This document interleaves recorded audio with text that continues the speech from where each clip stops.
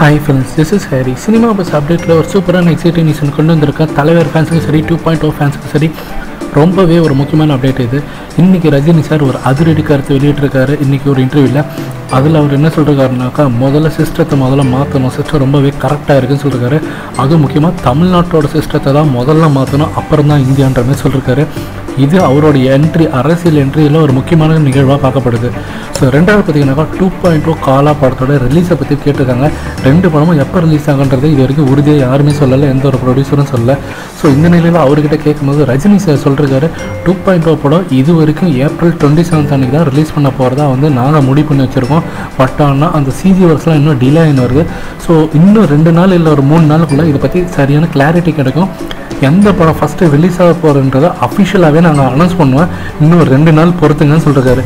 So Rajini sir இந்த கருத்தை சொன்னதுலேருந்தே பார்த்தீங்கன்னா ஆன்லைன் சோஷியல் மீடியாவில் ரொம்பவே பயங்கரமாக எக்ஸ்பெக்ட் பண்ணியிருக்காங்க எல்லோரும். இந்த படத்தோடைய ரிலீஸ் எப்போ வரும்னு சொல்லிட்டு நிறையா பேர், அதாவது 75% பார்த்தீங்கன்னா காலா தான் ஃபஸ்ட்டு ஒரு ஏப்ரல் மாதம் சொல்லியிருக்காங்க.